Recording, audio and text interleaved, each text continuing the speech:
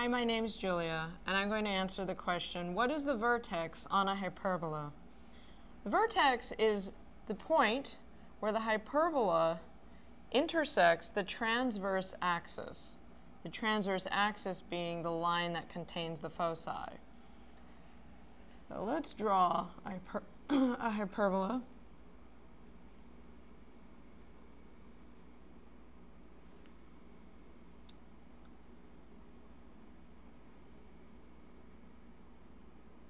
This is a pretty basic one. It's a little rough looking, but it's centered on the origin. And this point here and this point here, these are the two vertices. The parabola is intersecting this line, which has the foci. The foci are usually around here and here. So if this point, let's call it A0, and this vertex is negative A0.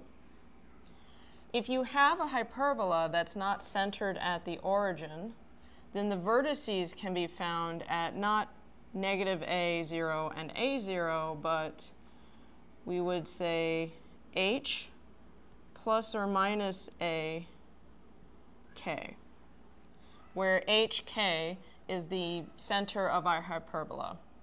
And if you have a vertical hyperbola, it's similar.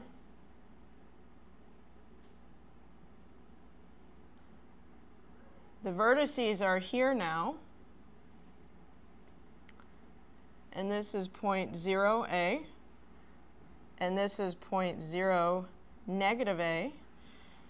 And in this case, it's centered on the origin, but if it's not centered on the origin, if it has a center of HK, we would say that the vertices are found at H, K, plus or minus A.